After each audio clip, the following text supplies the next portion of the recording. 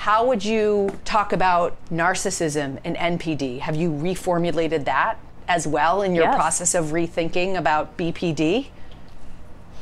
Yeah, I think I went through my own developmental learning curve. I remember one dinner I went to at the American Psychiatric Association, people were literally screaming at each other about this question of whether or not personality functions as categories of personality disorder, or whether personality functioned along dimensions, that we all have different degrees of these personality features. And I've come to move from one side, the categorical side, to being more in the middle. I still believe that BPD is a category in and of itself. It's when there is such severity that there's broad dysfunctioning that's very painful, life-threatening, and needs specific intervention. But I think all the other personality disorders may be more continuous, with the exception of perhaps antisocial and schizotypal, because there's more evidence behind the biology of those disorders. The jury's still out on that.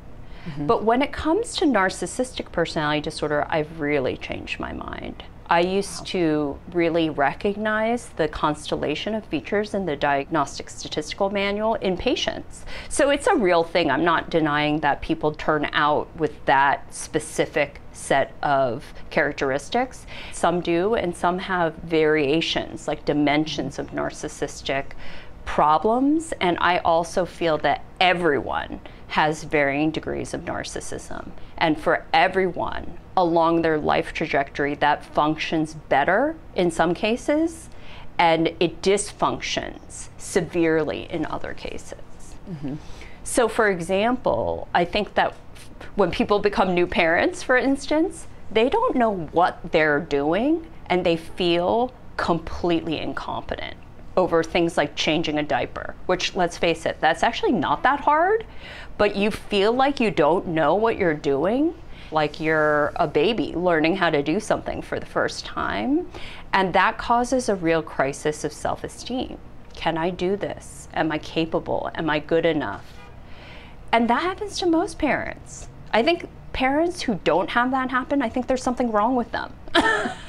But over time, you know all those jokes, how with the second child, you like sling them on your hip without any diaper bag and you just go. That is development for you. That's learning. That's gaining confidence through experience. So I actually think narcissism is a universal factor in personality functioning. And yet we focus on these parts of narcissism that might actually not be that clinically important. There's a grandiose side of narcissism, which might be narcissism's calling card, when someone has these like grand ideas and like everything's like over the top and the best and go big or go home. I have to admit I'm a little bit like that. That side is like the signature of narcissism. Whereas the vulnerable side of narcissism has to do with the need to get assurance and attention and be positively regarded and worry about all of that.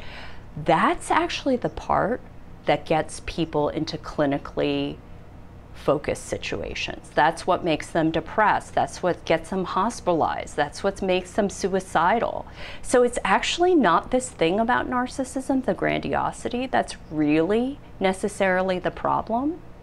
But this combination of needing to go big or go home, plus this kind of vulnerability, if that doesn't happen, that combines in certain people to make them more likely to have pathological narcissism or disturbances in narcissistic functioning. There's this variation that is pretty clearly identifiable, that's described in the DSM, that does describe some people, but not everyone who meets those criteria has significant distress and dysfunction. So they don't actually meet the bar for qualifying for a personality disorder. You could have those qualities and become like these tech magnates who transform the way we do commerce or change the way we think about electricity. I mean, these are qualities that are not necessarily going to make someone disabled. Yeah. The reason I think grandiosity is really misunderstood is that all young people need a bit of grandiosity to leave home. You have to be thinking you can do something that you can't yet do. And for example, like I say to lots of people, yeah, of course I'm grandiose. Why else would I build a residential program with 9 people who are suicidal or self-destructively having severe symptoms of borderline personality disorder and think that would be a manageable thing? It took a bit of grandiosity and not knowing what we were getting ourselves into to have the motivation to do it and keep doing it.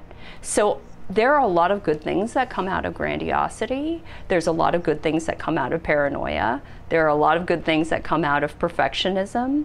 But the problem is when the person or the operator, the personality, doesn't apply it in a way that uses their frontal capacities, that is the evaluating, planning, strategizing capacities of the brain. Personality functioning and personality traits really have to take what's inside, like what we're feeling, thinking, wanting, worried about, and then somehow translate that into what you do in the outside world. And that process is super complex. It's a lot more complicated and dynamic than other areas that we focus on in psychiatry. Like, I think mood is a very complex entity, as is anxiety, but personality combines all of that with relationships, behaviors, and identity. So what could be more interesting than that?